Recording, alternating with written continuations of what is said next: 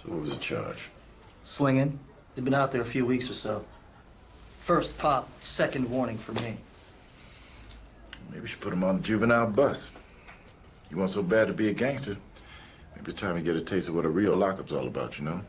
Come on, Mr. C, don't do me like that. I made him sleep on the DU bench last night. That counts for anything. And anybody else? I mean, friend, relative, anybody? You've always been good with the knuckleheads, boss.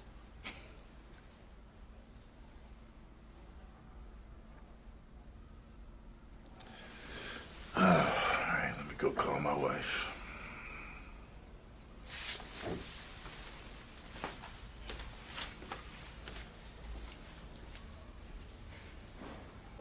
Man, that was delicious.